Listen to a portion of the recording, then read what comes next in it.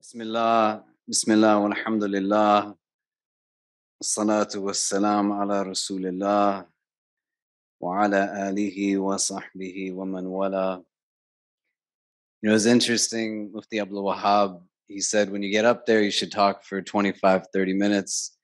I'm looking at the row in front of us. His brothers got their hands in their face. They're like trying not to fall asleep. I think it's very ironic that in a conference that's based on love, Mufti Saab has no love for the people in this room. Wants them to stay up till the middle of the night. Be miserable, mashallah. I'm going to go through a few things pretty quick. I know the time is getting late. And alhamdulillah, I just want to first thank you all for being willing in the midst of so much of what the world is going through to come to a gathering like this. I want to be able to understand this as a basis to the conversation that we're going to have. It's very easy to bring bodies together in a physical sense. In the way a lot of our society functions, there's so many motivations and catalysts that bring us together in terms of externals. So you could fill entire corporate buildings, companies, people are bringing you together based off of salaries and wealth. You can go to so many different arenas that bring people together based off of elements of things that are materialistic. When we talk about love for the sake of Allah, it's a key ingredient in being able to now bring together individuals, not on something that is rooted in an external, but it's a key ingredient in being able to bring people together in terms of something internal. How do you bring hearts together? You want to root this conversation in our most primordial state of existence. In an Adamic narrative of creation, we are taught of so many things that are interjected for the first time that are deeply problematic in terms of things that are real dhulm, real sin. May Allah protect us from it. Iblis, he is without fail identified as being arrogant, told to prostrate to Adam alayhi salam, and everything does save Iblis. Flawed logic and absence of knowledge, deep arrogance, the first racist. And you see this now start to trickle down as the narrative continues. Adam alayhi salam, he is now in this earthly realm of existence. And you see progeny start to be established. And literally from the same womb, two brothers are born. In our tradition, Qabil and Habil, Cain and Abel. And they interject a deep sin for the first time, which quite often is identified simply as murder. But it's deeper than that. And you have to think about it in the prism of loving for the sake of Allah. Because we are all children of Adam. And being Banu Adam, it means that we have a shared heritage that transcends race and ethnicity, class and culture. And when you think now in the immediate of these two individuals being born, it's not simply murder that's taking place, but it's an act of fratricide, a brother killing a brother. How many people do you think were alive in the world at the time that Qabil takes the life of Habil? Just picture in your head. It's not a lot of people. And if the world at that time, where you can count the number of people in existence on your hands, is still too small for individuals who came out of the same womb to be able to tolerate each other in such a way where desire, lust, envy does not now take precedent over things like compassion, mercy, and love, what are we going to do when there's billions of us? But it shouldn't be lost in a discussion on love and love for the sake of Allah, that the first act of atrocity committed in this earthly realm of existence is an act of fratricide, a brother killing a brother. And it's the same thing that happens every day, again and again and again, echoing through centuries of existence until today. When you have this construct, this phrase of love for the sake of Allah, there's two terms rooted in it that a lot of us don't have familiarity with. One is the word love. What does it mean to you? I want you to think within yourself. How did you learn what it means to love somebody? Who taught you that?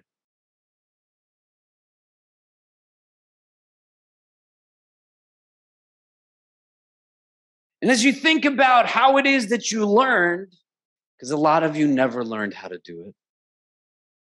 The way somebody taught you 2 + 2 = 4, the way somebody broke down certain types of curricula to you, nobody ever sat down and said, this is what love looks like. This is how you love in a healthy way. I want you to think in a second reflection point, beyond today, going into many tomorrows, when was the first time you actually felt loved in your life?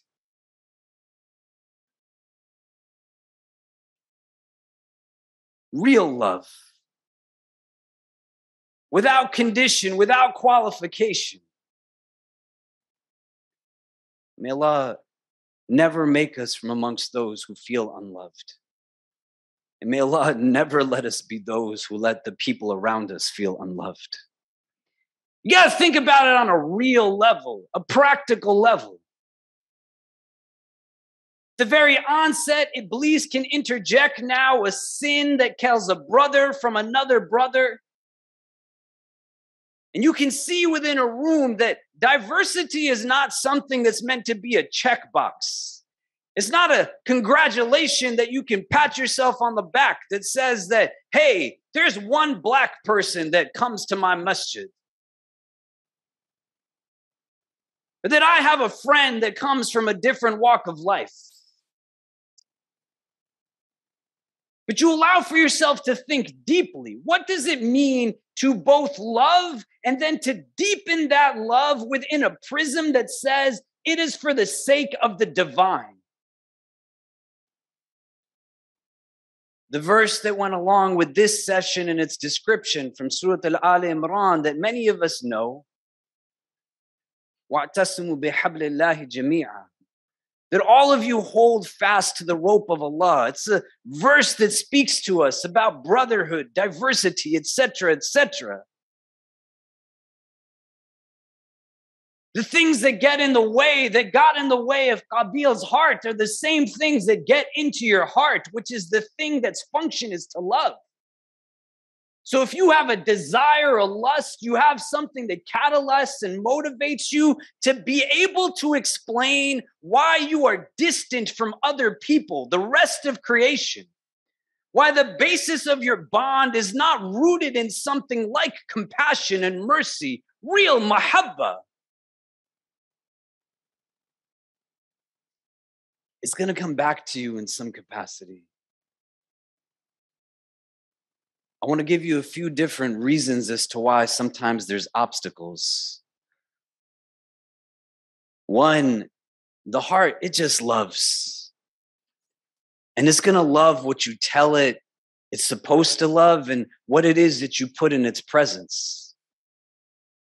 So if you talk to yourself in a way that says, my sense of self is rooted based off of whether I have a ring on my finger or not, or whether my child has a ring on their finger, whether they have a big home or this many cars or this many children. My sense of self is rooted not just in who I invite to my home, but who I would never let come to my home, who would never break fast with me. How can you have a deep love for just humanity on a whole when a society that is rooted in materialistic existence necessitates you having to be away from others so you could care less what somebody else has to not have in order for you to have as much as you have? So I don't want to think about everybody else who has to exist without means so that I can wear what I wear. I can drive what I drive. I can eat what I eat. I don't want to think about what it means that I'm able to live in certain parts of cities with certain amounts of funding, going to certain schools, and the roads are paved in certain ways and there's security in certain ways. But the other part of the town that I never go to, I don't want to think about that. I don't want to think about what it means that for me to live in the house that I live in, gentrification necessitates pushing out generations of families that have lived in these neighborhoods for a long time.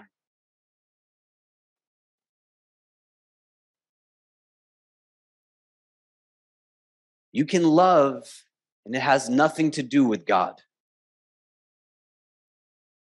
Or you can love with the presence of the divine, both inwardly and then manifesting outwardly, that recognizes a shared humanity and says that I'm Muslim, I'm supposed to do it different from everybody else. It's not going to happen if you think more about what people will say based off of who you invite into your homes or not. If you have ever told someone in your family that they shouldn't be friends with someone from a certain race or ethnicity, if you tolerate not allowing people to marry someone from a different culture, these are not indications of love for the sake of God. If you are in a place where you can hear people get on the stage and ask you to donate to support orphans who have nothing, they have nobody to look after them. And in your head, all it is that you're thinking is, let this person get off the stage. You are witness to yourself as to what your heart is inclined towards. And you have to reflect introspectively, not with self-deprecation, because to get to a destination necessitates being real on where do I actually stand in relation to it.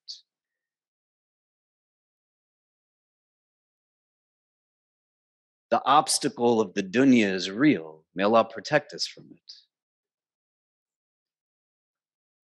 A second obstacle that's critical to understand: it's really hard to love somebody else when you don't love yourself. I can't fully, completely have a love for you when I really dislike me. The hadith that says that you love for your brother what you love for yourself is rooted in an idea of being able to have recognition of a common good and wanting for others certain things. But it also ends with an idea that you love things for yourself. Do you like the person that you are? Does the way that you treat people help them to also find a sense of love for themselves? Your rhetoric, your talk, the conversations that you have. Ours was a Prophet sallallahu alaihi wasallam who took people in a community that nobody wanted anything to do with, helped them to recognize what was inherently good within them and empower them based off of it. The kind of people that we would never think could have a love-based relationship with God. The companion comes to take the Hud punishment for drinking. And when people spoke poorly of him, what does our messenger say? Don't say those things. He loves Allah and his messenger. He's helping that person to not give in to the nonsensical thoughts of those that are around and to understand that there's something good within you.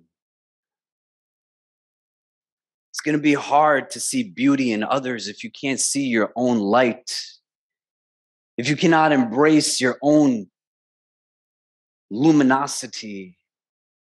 And it's one of the biggest variables that come into our lives that keeps us from really loving all those that are around us. I don't really like things about me, and I don't know what to do with it. If you are an elder in this room, you have to be beyond smart as to how you talk to young people. And not just young who are children, but young who are younger than you. So even if you are 80 and the youngster is now 60, they still have impact from your words. So don't point out people's flaws only. Don't let them only hear as to why you think they make mistakes. If you have never told a young person in your life that you love them, remember who your teacher is, sallallahu alaihi wasallam. You can take the abstract and theoretical that comes from the microphone over to you and just go in one ear and out the other, or think about how it's transformative of me. And a lot of what we pass on to others is only what we possess in the first place. So if nobody told you they were proud of you, it might be harder for you to sell somebody that you're proud of them. If people constantly pushed you down and critiqued you and hurt you, I'm sorry, they should not have talked to you like that. But you got to disrupt the cycle. And you got to follow in those prophetic footsteps. One of the hardest things to overcome, but is necessary, is to be able, with confidence and appreciation of everything Allah has given to us, is to actually start to chip away at the parts of myself that I don't like. And once I can learn to love me and everything, my strengths and non-strengths, it's going to be a lot easier for me to go out and love a world that is very different from me. But if I'm more prone to wrestle and struggle with my own insecurities and not know how to overcome my mistakes, it's going to build up, and I'm just going to see what's wrong with everybody else constantly. I'm going to put barriers where there's not supposed to be barriers. They're going to come in the way.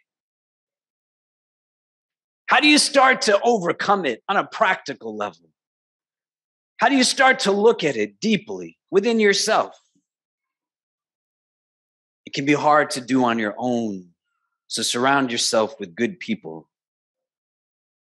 Allow for yourself to be in a place where you can recognize the need for positive voices in your life, spaces where you can self-express, to be in gatherings that are rooted in shared internals. I love coming to Miftah events because I love hanging out with the Wahid brothers. They're just nice people, man, mashallah.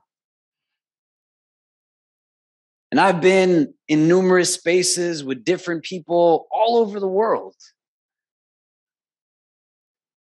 And I can tell you, when you find people who help uplift your inside, you're going to want to fly across the country to just spend moments with them. And then you take that invigorated spirit and you go back to your own spaces, because this is Quran. Al-jazā al-ihsāni ila al-ihsān, that is a reward for beauty. Anything other than beauty, it perpetuates itself. And you go and you go and you become that catalyst of light. You become that catalyst of real goodness and beauty. And you start to bring in a much needed love that is categorized as being rooted in something that is for the sake of the divine. And our God is a God that loves us not just because of who we are, but he loves us because of who he is, Azza wa Jal. And you seek to embody that within yourself. And you just got to love people because they're people. You love humanity because you share humanity with them. And it goes back to what I was saying to you in the beginning. How did you learn how to love in the beginning? How did you learn how to implement it for yourself? Who taught it to you? Where did it come from? And if we went one by one by one, most of us stopped learning how to treat others by the time we were in kindergarten. After that, the curricula was just rooted in something that was about the pursuit of something rooted in the dunya, wealth. The conversations around ethics and values, they stop. Why does so much of the Quran talk about how we're supposed to treat people?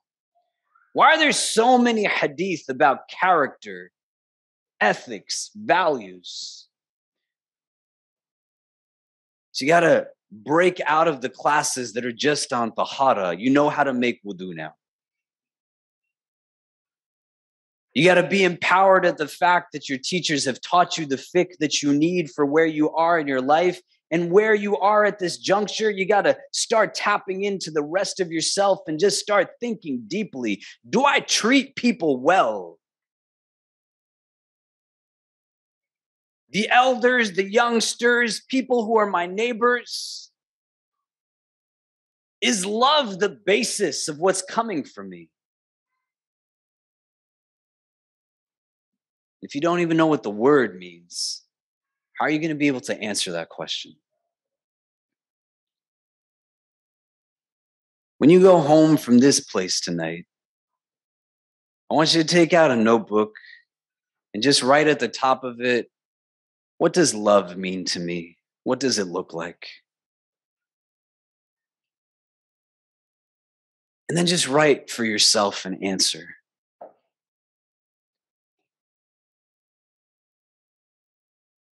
And I want you to think about who are the people that I love in my life. And be real, be honest. Not the ones you're supposed to say, but the ones that you actually love. Who are they? It might be a hard reflection question, but I want you to think about who is it that makes me feel loved?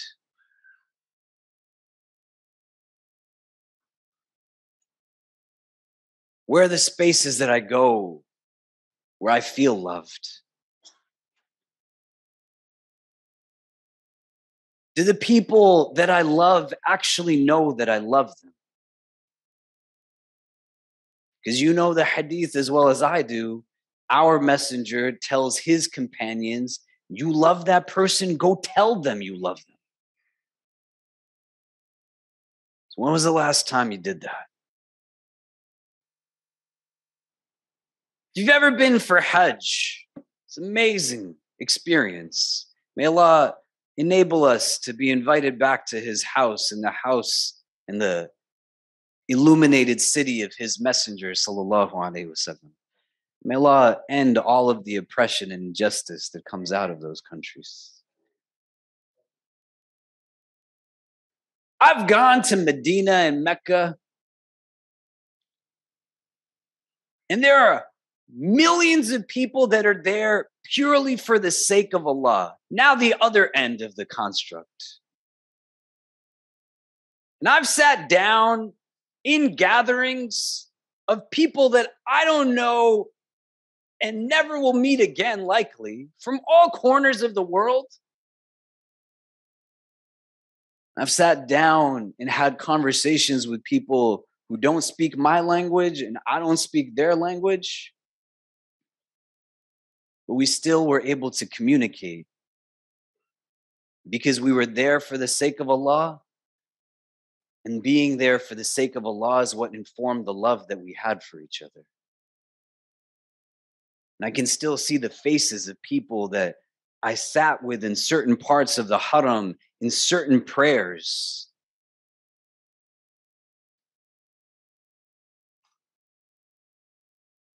You want to start to identify for yourself. And that other end of this, as you start to reflect on what does love mean for the sake of Allah? Who is Allah to me? Because you can dress, man, the way somebody else dresses. And you can eat what somebody else eats. You can even go through the motions of prayer the way somebody else prays. It's not hard to prostrate with your body. But if you want to start prostrating with your heart, you want to start prostrating with the rest of you, you have to think for yourself, who is the God that I worship? Who do I know Allah to be? You can't believe something just because somebody else believes it. Faith can be reasonable. It's not always just religious and spiritual. You came into this place and you believe that there would be lights in it. There's chairs to sit in. There's certain things that we have conviction in. And the same yaqeen that you have in these day-to-day occurrences, water's going to come out my faucet. You got to believe in God, not just like that, but also believe in God's love like that. He tells you he is al-wadud. So when anybody says, how do you know Allah loves you? Say, because he says he is the source of love. And then you reflect and you deepen. Ana inda dhanni abdi bi, I am as my servant thinks I am. If I asked you, who is Allah to you, what would you say?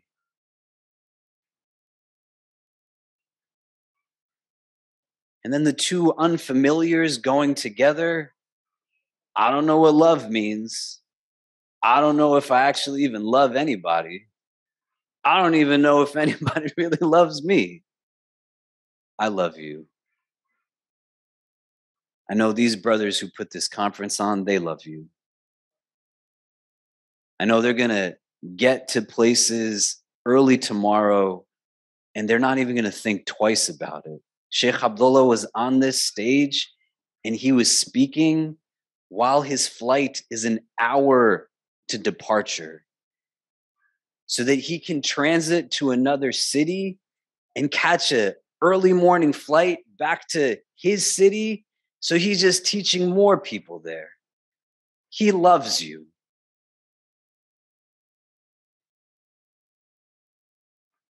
If you don't know, and then you also don't know who Allah is to you, other things are going to then start governing your decision making, your choices. And it's not going to be for the sake of God, but it's still going to be in motivation of something. And whatever that other thing is, it's not going to give you the solace, the balance, the contentment that doing something out of love will give to you. And that's why you have to do it for the sake of your own heart.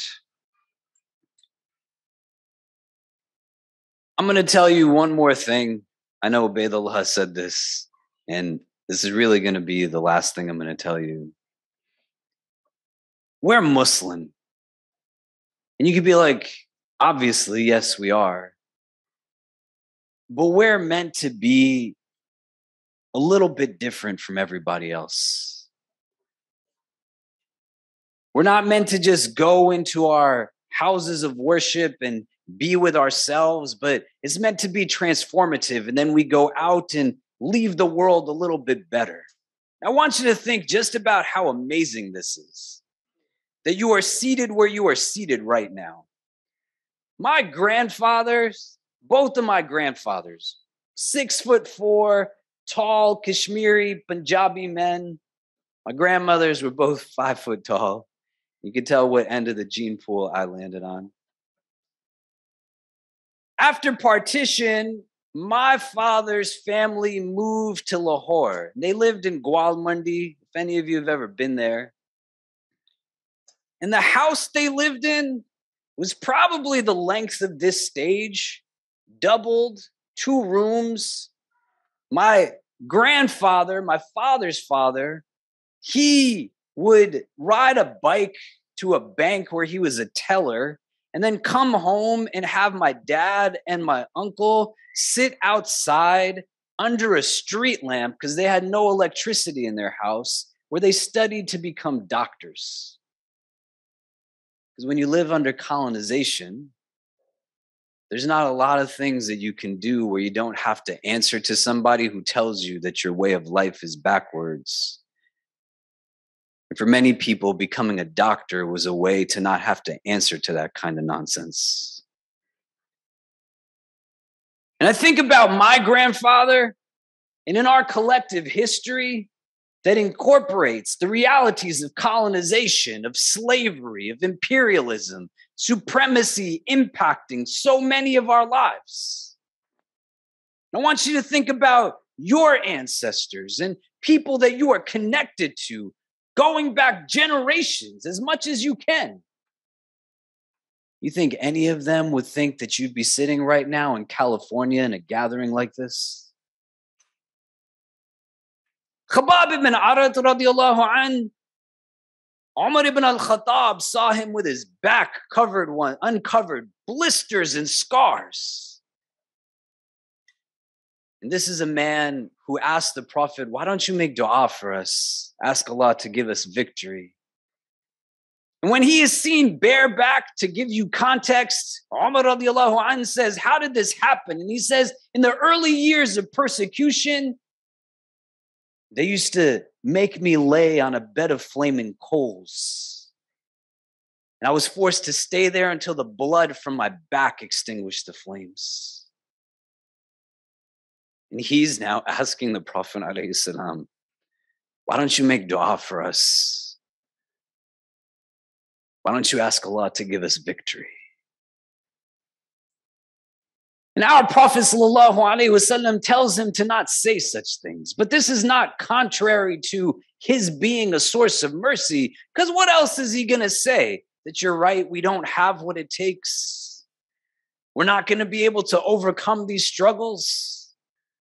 Is he going to say, no, Ya Khabbab, today is hard, but tomorrow will be better?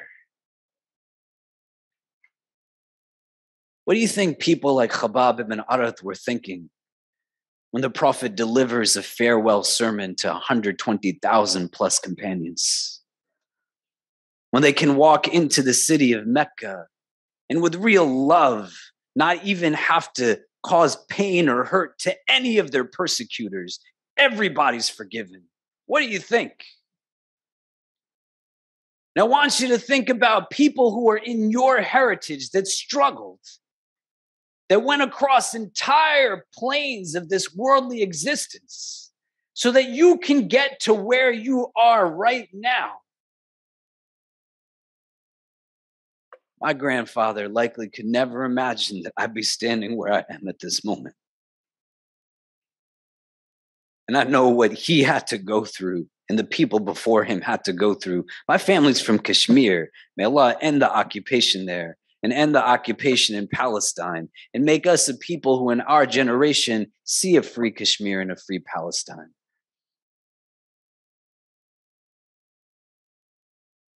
And I can tell you what keeps me going every day is real love. I love the people of my community. I love the people of my city. And I'm going to get up and do whatever I can to keep going.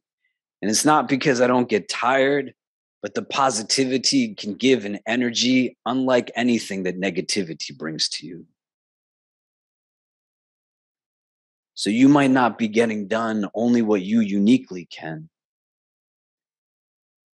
Because what's missing is that love. And so you take everything that our teachers taught us on this stage today and you bring it back to you. Because your heart is yours. Nobody else will choose your choices. You think, how does this love factor in my life? How do I start to build it and spread it and motivate through it? And in the midst of so much darkness, where people are every day forgotten, I'm going to share as much light as I can, much love as I can, as much of myself as I can.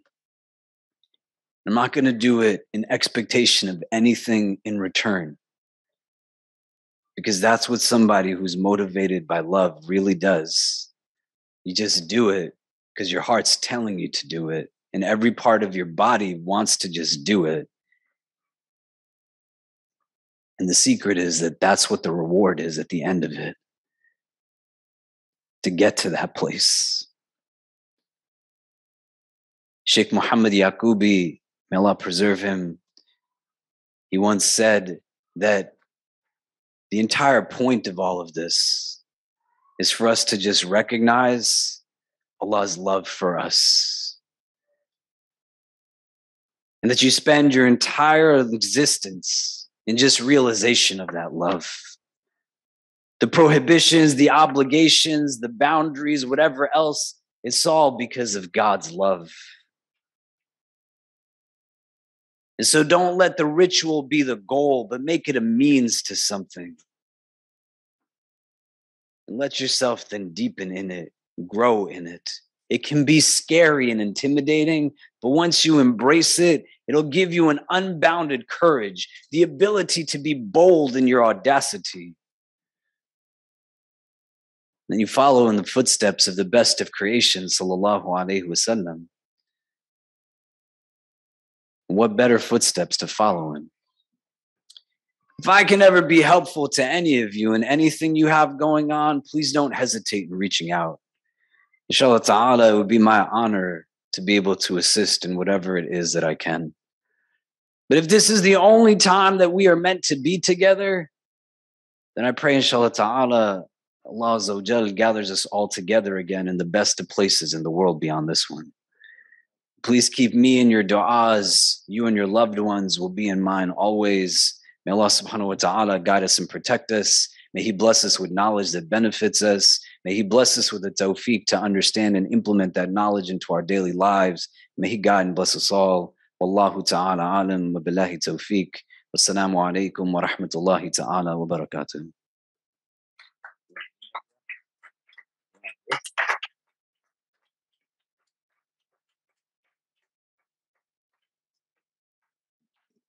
Mufti Saab asked me to make dua. It's a dangerous thing. Give you a perspective. I was making dua the other day, and my 9-year-old daughter was sitting in my lap, and the poor girl fell asleep because of the length of the dua. If you want to put your heads down, go for it. I want you to recenter yourself just as we make dua. Really believe in a God that is listening. I know we've been sitting for a while, but center yourself to the space. Allow for yourself to not just be physically present, but present in every sense of who it is that you are. Inshallah ta'ala, Allah Azza wa Jal will accept for us our dua and grant us even better than what it is that we are asking of Him. Allahumma ameen. اللهم لك الحمد كما ينبغي لوجهك وعظيم سلطانك لك الحمد حمدا طاهرا طيبا مباركا فيه ليوم الدين اللهم صل على سيدنا محمد في الأولين وفي الآخرين اللهم اجعلنا من المخلصين اللهم اجعلنا من المخلصين اللهم اجعلنا من المخلصين. We begin this supplication in your name, Ya Allah, and beseech you to send your choicest salutations upon your most beloved sallallahu ta'ala alayhi wasallam. We ask that you shower your infinite mercy upon this gathering, granting each and every one who is present herein and our loved ones only the best in this world and the best in the next. We ask, Ya Allah, that if all of us are meant to be together only at this time, at this place, whether we are young or old, male or female, regardless of our race, our ethnicity, our social class, our country of origin, our cultural heritage, whether we are Muslim or come from a different walk of life, Ya Rabbi. If our individual hearts are meant to be in the presence of all other hearts that are gathered here, only at this time, at this place, then gather us all together again in the best of places in the world beyond this one. We turn to you, Ya Allah, you who are the source of life, of truth, of sustenance and love. We turn to you at the end of this auspicious gathering in pursuit of true knowledge and understanding. Make us from the wise, Ya Rabbi, who implement everything that it is that we have learned, and those who seek out only wisdom. Grant us contentment that only wisdom can, a contentment that escapes so many. Thank you for all those you have placed into our lives who have spoken words of truth, love, and wisdom to us even when we didn't want to hear them. Grant us the wisdom to know when you are using someone to speak instruction into our hearts and the strength and courage to follow through with that guidance even when it's difficult. Grant us wisdom that does not lead us simply to wealth in the world, but leads us to real love and understanding. In our pursuit of knowledge, make us those who find that which our hearts are in need of. And guide us always as we travel this world with an ever-increasing thirst for real truth. It is usually the ignorant who believe they always know, the unaware who think they understand. Make us those who are always in pursuit of growth and never satisfied with where we currently stand. Make us those who increase in our wisdom through sound reflection and contemplation, and keep us from becoming those who only gain understanding through experience. Grant us a deep control over our emotions, and never let us become those whose anger overpowers our intelligence. To know others is intelligence, but to know ourselves is hikmah, real wisdom. To exert control over others is a sign of strength, but to be able to control ourselves is real power. Make us from the strongest of the believers, and let us never be those who gain the world at the expense of losing our souls. As we leave from this conference, grant us strength of all kinds. Put barakah and tawfiq into each of our endeavors. Put into our beings a desire for nothing less than true excellence and to push ourselves to try our very best. Let each of us excel at all that it is that we do. And with each success in this world, grant us more success in regards to the world beyond this one. For all those who have come here, Ya Rabbi, bless us always. Make us those who act only with knowledge and to never leave any knowledge that we have been given unacted upon. Show us how to use it with wisdom, to use it to bring benefit to this world and all those who are in it, and to be a means of benefit for us in the world beyond this one. Help us to use what it is that we have learned in our time here, everything that we have acquired, as well as the relationships that we have built to make this world a little bit better in ways that only we uniquely can. As my brothers and sisters who have gathered here look forward from this place, help them to look with foresight, and let their foresight be rooted in courage, never fear. Let each one who is assembled here meet the future with hope and make them the hope that we need for our futures to be filled with love, life, and light. Send them only those who will be their helpers and supporters, and protect them always from any harm or tribulation, any affliction, anxiety, or anguish.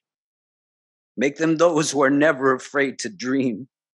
Give them inspiration to work towards achieving each of their heart's aspirations, to find strength through service of your creation, success in each failure.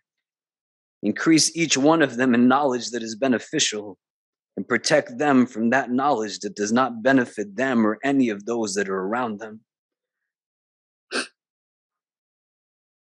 Help them, Ya Allah, to deepen in their beneficial knowing, to know their strengths and to live by them, to know their character and how to increase it, to know their... Never let them feel any pain, but if they do, then help them to know how to heal from it, to know their value and how to share it, to know their blessings and how to be grateful for them, to know their wants and to see where they conflict with their needs, to know their shortcomings and how to confront and defeat them, to know how to really forgive all that have wronged them and actually forgive them, to know how to seek forgiveness from those that they have wronged and to actually forgive them, to know what charity is by being generous with their wealth and their time, to know what integrity is by being honest and truthful, and to know what goodness is by extending their hands without qualification to all those who are in need. Help each and every one who has come into this space to know who it is that they are and not let the people they are today be afraid to ever meet the people they can be tomorrow. Help them to truly know themselves better each day they are in this world. And through that understanding, Ya Allah, help them to better themselves in their knowing of you and your mercy, to know you and your love. Perfect them inwardly and to always be in control of their hearts. Make them from amongst those who live with true contentment every day of their lives, and grant them an abode in the place of ultimate contentment in the world beyond this one. Allow for their beings to always be filled with self-love so they may go out and share that love with others, rather than a love of themselves that keeps them from doing all that they are able to do. When their hearts are heavy and they are filled with darkness, bring people to them who illuminate them through kindness, compassion, and love. Make them always the reason that people have hope in this world, and never the reason that people might dread it. Help them to see this world always through hearts that are drawn towards goodness, to see the goodness in all those who are around them and within themselves, and to never be those who elevate themselves by denigrating others, to see the benefit in any challenge that comes their way, and to not pass on a gift that can only be acquired through patience and perseverance. Help all of us, Ya Allah, to silence fear and abolish anxiety, to overpower indifference and break away from greed, to eliminate arrogance and defeat racism, to be bold enough to ask of you to make us those who only do that which is good. Make us those who find real peace and real love, and not just the semblance of it. Those who give real peace and real love, and not just the facade of it. Make our motivation always selflessness, not selfishness, sincerity, and never self-centeredness.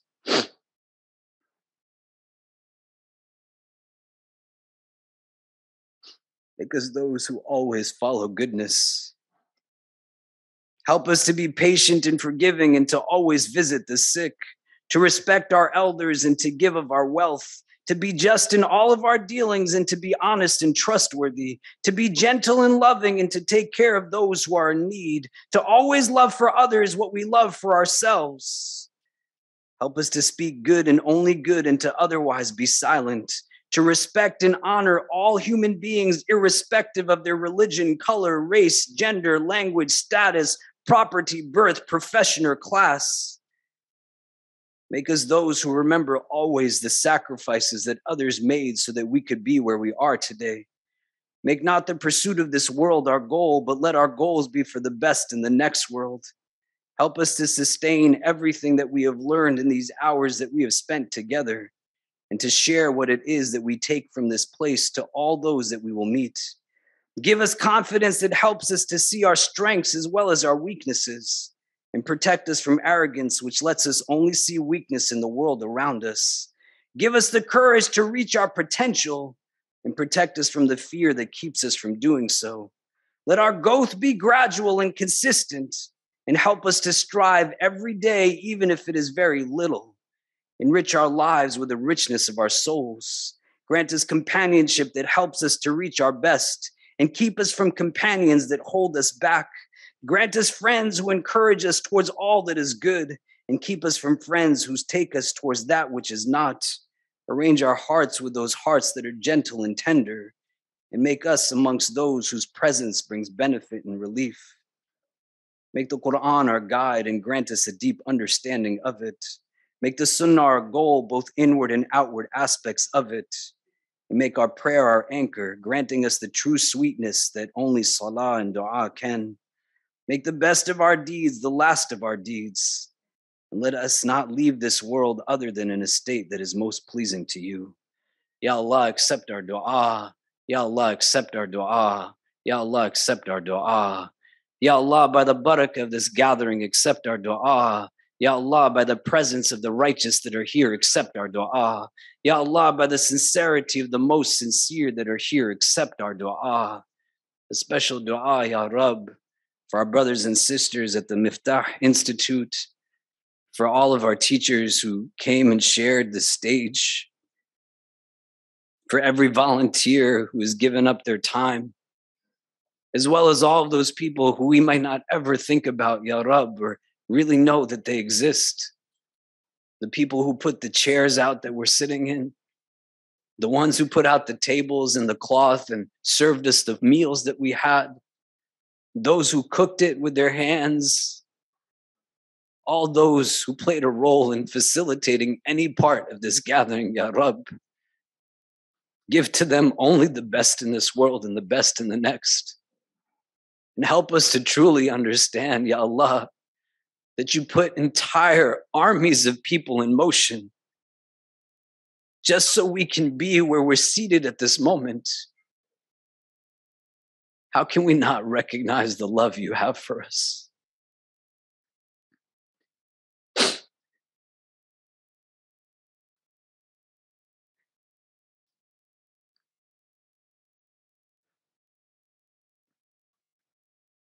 Bless all of them, Ya Rabbi. And protect us always from hearts that are not humble, tongues that are not wise, and eyes that have forgotten how to cry. Forgive us for our shortcomings and guide and bless us all. ربنا تقبل منا إنك أنت السميع العليم وتب علينا يا مولانا إنك أنت التواب الرحيم وصلى الله تعالى على خير خلقه محمد وآله وصحبه أجمعين برحمتك يا أرحم الراحمين. جزاكم الله خير والسلام عليكم ورحمة الله تعالى وبركاته.